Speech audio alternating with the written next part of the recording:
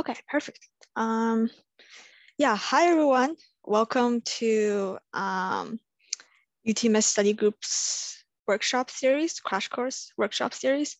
And if you're new to this series, this is basically a series of workshops more focused on the applied aspects and also as well as introduce the concepts.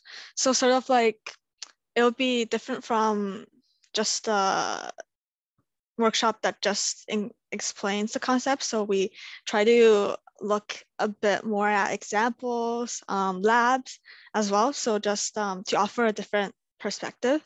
And then in this workshop, we'll be looking at applications of autoencoder. So autoencoder is a really interesting, I'd say, neural network. So sorry, just admitting someone. Yeah, it's a very interesting neural network that we'll introduce and explore today. Yeah. Let me go on to the next slide. Yeah, so before we get into autoencoders, I think it's best to start with unsupervised learning first, since autoencoders sort of fall into the umbrella of unsupervised learning. So in machine learning, there's unsupervised learning and there's also supervised learning. And then today we'll be looking at unsupervised learning. And what it is basically, it doesn't have labels. And what it means is, let's say we have a data like this. So you have apples and watermelons. Typically, when you train using supervised learning, you have sort of an answer key, and we call those labels. So for apple, if you have an image of an apple, then there's also a label to it saying that it is an apple. But with unsupervised learning, you don't know the labels. So that's sort of the twist in this. So if we don't have labels, why is it still useful, right? So why? It's because sometimes there's no labels available. So like if you just have some random data set and it's possible that you don't know how many different types, in this case, you don't know how many different types of fruits there are, then, or other cases where you just don't know the answer keys to the data, right? Then this might come in handy. Also, if you want to have labels, it's also kind of costly sometimes because you have to, let's say you have a data set that you just have pictures of these fruits, for example. And then maybe you have to go through everything and then label one by one, and that might be costly. So if you can just go without labels, it's much more easier, right? And I'd say an important part of this is also, this is able to extract the data features. So it's able to learn the structure of the data, which is very interesting, right? So you can see in this image here, you have the input data, and then you have the model here, and it's able to sort of find the structure in this data without you knowing the label. So it's able to sort of cluster this into 2 different clusters, which is what makes it potentially useful. Yeah, so that's unsupervised learning with no labels. And then let's take a look just at an introduction of an autoencoder. So this is a pretty big overview. Basically, on a higher level, what an autoencoder does is, so first of all, it's a network that's used in unsupervised learning. So that's why we discussed it here. And it's also an artificial neural network, which I'm not going to go into too much detail. So it's an artificial neural network, ANN, that has an input, and then its output will be quite similar to the input, which is kind of interesting. And how it does that is it has an encoder part and a decoder part. And this encoder section, it compresses this input into code. So this code is sort of like an summary, as I put here, or just a lower dimensional representation of this input. So that's why it's called a code. And then this decoder part, it's able to take that code and then reconstructs it. So you can see it's, in this example here, it's using the UTMIST digits, the classic UTMIST digits data set, and it's sort of reconstructing this. So that's the big overview of what happens with an autoencoder. And yeah, next we'll dive a bit more deeper into its architecture. Yes, like I mentioned before, this is an artificial neural network. So, but it has a unique structure like this. Yeah. So in ANNs, if you're interested in the details, we went through the details for ANNs a few workshops ago. So if you're interested, feel free to check out the recordings for those. But basically in ANNs, you have, so in this, it's represented in using squares. So these squares are basically neurons that perform a set of computation. And then you also have these weights in these neurons. So that's the parameter you tune in order to optimize your prediction. So this is structure. And what makes an autoencoder unique is that it's symmetrical, as you can see here. So this part here is the encoder, and then you can see the code. It's a lower dimension, right? And then the decoder part can reconstruct and generates the output. Yeah. Yeah, and there's also different parameters that you can tune for this. So just to have some variation. So this code size, pretty important, I'd say. You can control its dimensions. And then, yeah, I guess when you vary this code size, then it will also sort of change the information, the features that you code, right? And then, of course, with other structures as well, when you're training, you can change the number of layers, and then you can change the number of neurons per layer, and that'll change the computations that you do, right? Yeah. And then, but the key thing here is it's symmetrical, which is what makes it really unique from the other ones. Okay, yeah, so that was for just a quick intro to autoencoders. I wanted to leave some more time for us to look at the more of examples and the code side of this. So yeah, this is the example we'll be going through today. We'll be looking at using this UTMIST fashion data set. So basically this data set, it uses this company's article images, as you can see here.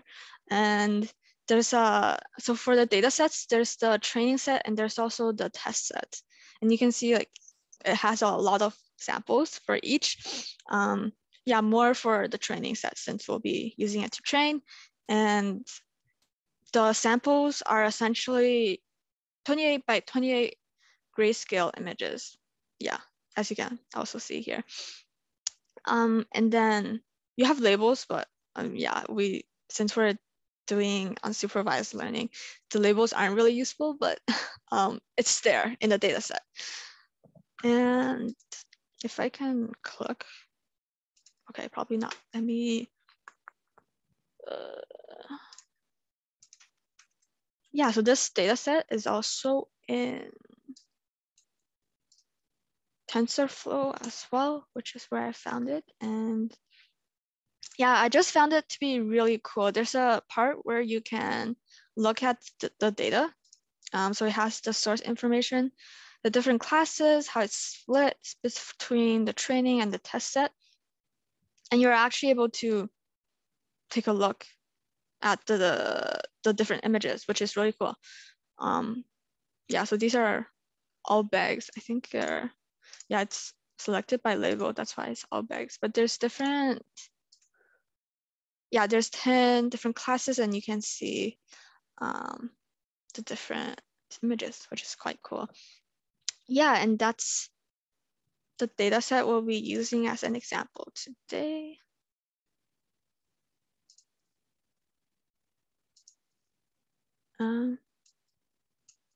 Next, for the implementation, yeah, we'll take a look at this TensorFlow tutorial example as reference. But before we go into the details, when you're using TensorFlow or Keras, there's going to be a lot of functions that you can make use of. So I've listed the more important ones here. There's this TensorFlow.keras.sequential. So this can be used to group the layers. So yeah, like before we have these different layers. So you can use this to group the layers into a model, and that model you'll be using to train. There's different layers that you can use. So since it's an artificial neural network, we'll be using the dense this function, which is basically just a regular densely connected, which means each neurons will be densely connected. So this will represent the different layers. And then you also have a function that you can call to train the model. So yeah, so there's already existing functions and libraries that you can use to construct your architecture, and then functions to describe and train your model. So then you can see an example here. We have the original images are like this, and the outputs, the reconstructed ones, are quite similar. Yeah, as you can see. So this is how it's able to be reconstructed. Let me, oh, so I can click into it. Okay, perfect. Yeah, so let's take a quick look at the code.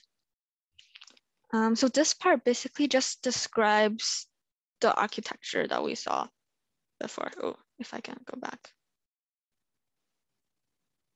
Yeah, let me, okay, never mind. It's okay. Yeah, here. So you have the encoder part. First of all, this is the autoencoder class, the model, your model. And you have the encoder part and the decoder part. This is so you specify the layers here, for one for the encoder and one for the decoder. And then you can see the functions. You can specify how many neurons you want per layer, different parameters. So yeah, basically the input X, it goes through the encoder, and then what's the encoded code will go into the decoder, and then you get the output. So this basically just describes what's shown in this architecture here. And that's how we describe it in code. Yeah, you can compile the autoencoder, and then this is the function that I was talking about, fit. So this will train the data set for 10 epochs, and then there's also the testing data that's used here to validate that what we've learned is on the right track. So yeah, here it will learn it. Yeah. And then you can see that it's reconstructed the input into this kind of newish image. Yeah, which is pretty cool. Okay, where am I? Yeah, so we looked at that simple example to start, and I think we all might wonder, like, if we just take an image and we reconstruct it, and then you just get a similar image, then what's the use of it, right? So this part will be what we'll mainly focus on today. So the different applications of autoencoders. We'll take a look at 3 different uses. So first, variational autoencoders, which is sort of it's a, I'd say, more popular method of using autoencoders these days. So we'll take a look at that. Data denoising, so you can use it to sort of clean your data. And finally, as you can tell from how we introduced autoencoders, it's able to reduce the dimensions. So that's also an application that we'll take a quick look at today. Yeah. First, let's begin with dimensionality reduction. So like we mentioned before, autoencoders, it's able to, you have an input with this many dimensions, but when you get the code, it's sort of a summary or a lower dimensional representation of it. And there is something, there's a technique nowadays called TSNE. It's able to visualize higher dimensional data. I think it's quite popular these days.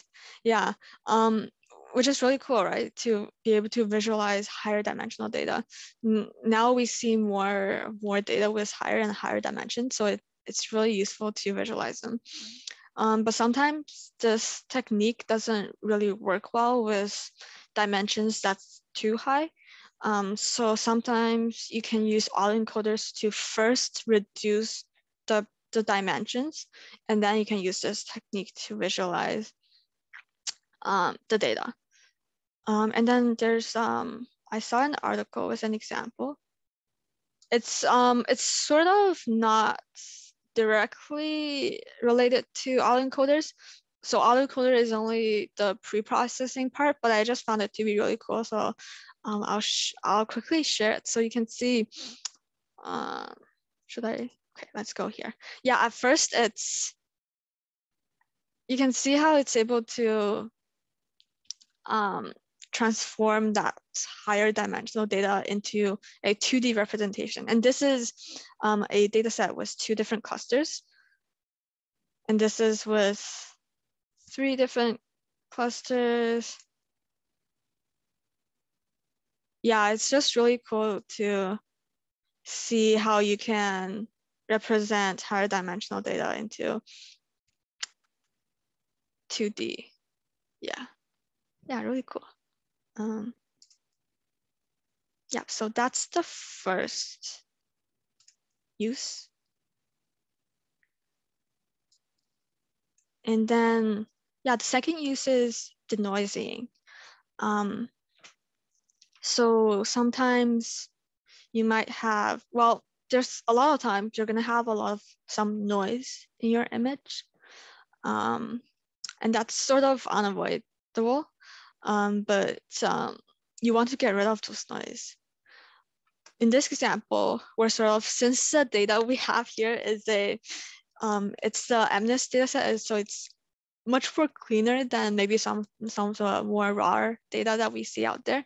So if we want to demonstrate it, we have to first add noise into this image. So you can see, like, you can visually see as well, there's a lot more noise than the 4 that we want.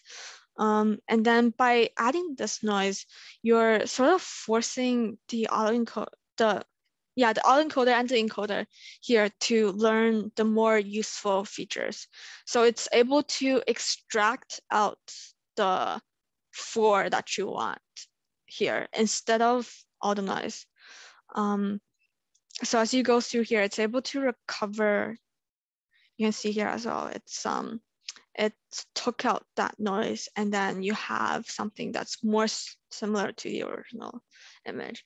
So that's very nice to have. So you can clean out the noise in your data. Yeah. Yeah, we'll also show an example for this one as well. But this time we'll be using, it's a different type of autoencoder. So there's also convolutional autoencoder. And convolution is basically, yeah, for convolution, we also talked about this topic, I think, in the last workshop. So feel free to check out the recording for that if you're interested in the details. But this is essentially just a different kind of computation, and it's also able to extract key features. So that's why you can also use, and these are the functions in TensorFlow that you can use for this. And recall that remember for autoencoder, it's sort of symmetrical.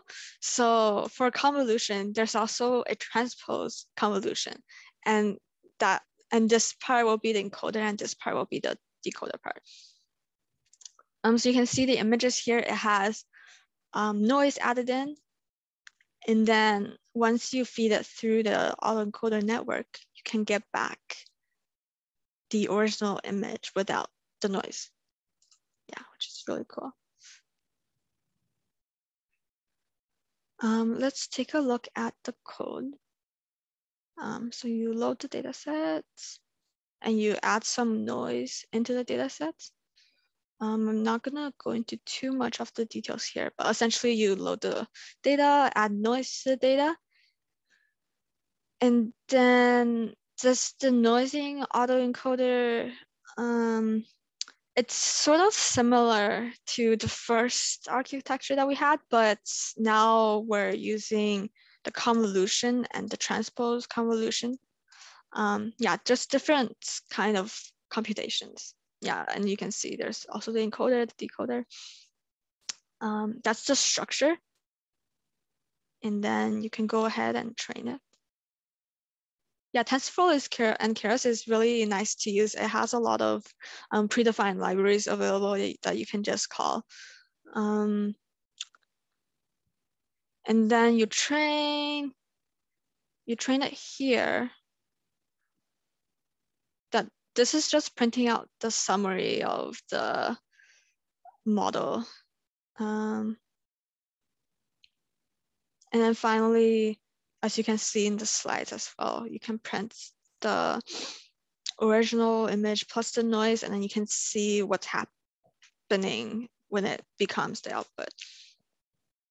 Yeah, it's really, really cool how it can get rid of that noise. Yeah, so that's the second use it has. So it's able to extract the key parts of an image and then clean out the noise. Okay, let me just see. Yeah, okay. Yeah.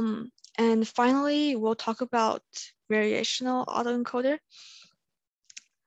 So this autoencoder, it's able to explore the variations in the existing data, sort of represented in this picture here, and then it's able to generate a desired but altered data. So you can see in the, which one is a good example? So you can see in the previous examples, the output is quite similar to the original image. So then what if we keep, well, not keep, but have some sort of variation in this code here? So this is what makes it really unique. So in a typical autoencoder structure, you have the encoder and you have the decoder. So the input, you encode it into the code and you decode it to get the sort of something similar to the original input. But here, when you're this time in a variational autoencoder, the encoder, it's able to produce codes of mean plus standard variation. And what that means is it's instead of, let's say, yeah, let's go back to the apples and watermelon example. So you can, if you encode an apple, you might say, the apple is, the color is red, for example, for one of the codes, in a normal autoencoder, but then in a variational autoencoder, you're sort of putting it in a scale. So that's where the variation comes from. So it might be leaning more towards the red part of the spectrum. So then now that you have some variation in that code, the decoder can sample from that variation. And that's how you can have some sort of altered output. And this is really useful for generating new data, which we'll see here. So these are all images generated by this variational autoencoder. So this is the UTMIST digit data set as well. You can see it's able to generate some twisted kinds of digits here. And then this is an example I found. Yeah, someone was able to produce altered celebrity images here. Yeah, so this is really good at generating images. Yeah, so that's the variational autoencoder. Let me check the time. Yeah, yeah, we finished. Yeah, I also found a tutorial that goes through variational autoencoder, but I think there's more math in that. So I'm not sure if I want to demonstrate it today, but if you're interested, there's also this. Yeah, we do have a lot of time. So yeah, thank you for listening to the slides, and we can discuss or answer any questions you may have right now.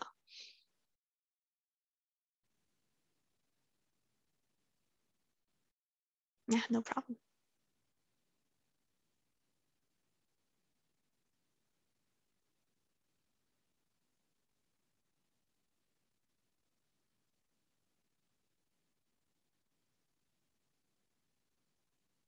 Yeah, no problem. Yeah, thank you. Thank you for joining. Yeah, you're free to go. And yeah, have a nice rest of your Sunday. If you have any questions, feel free to type it out or raise your hand.